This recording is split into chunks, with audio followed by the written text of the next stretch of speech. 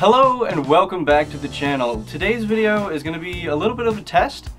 I'm going to be making a few videos here that are going to be short, straight to the point, and designed to get you into the video and out with the information you're looking for as fast as possible.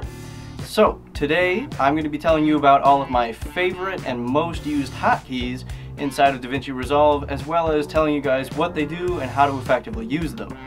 Hopefully it's under 5 minutes. Let's go.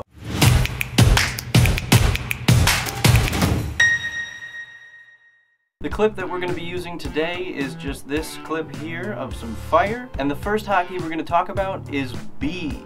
B is going to get your blade tool, and that's going to allow you to make cuts in your footage.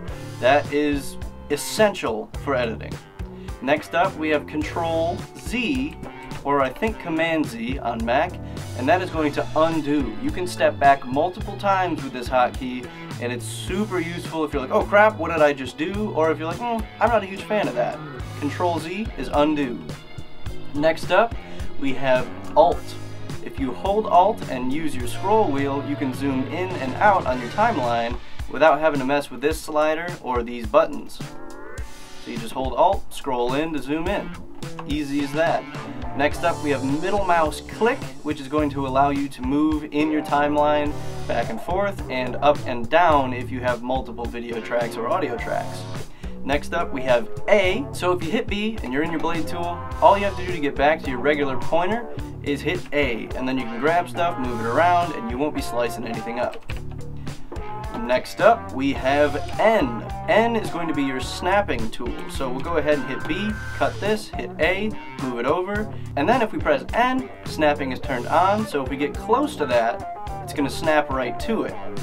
But if we press it again and turn snapping off, it's going to overlap it. And next up is going to be Shift 4 and Shift 2. I'm grouping these two together because they're just navigation. So Shift 2 will bring us to our media page, and then Shift 4 will bring us to our edit page. So then our next one, I'm going to pop into Fusion. I'm going to hit Shift Spacebar to bring up my Select Tool menu, where you can search for any of the tools that you're able to use inside of Fusion, which is an awesome help because then you don't have to find things in your Add Tool menu. You can just Shift Spacebar, search it. And that's going to do it for today's video. Those hotkeys are going to really help you along. They're going to speed up your workflow, and they're going to make your edits better if you use them efficiently.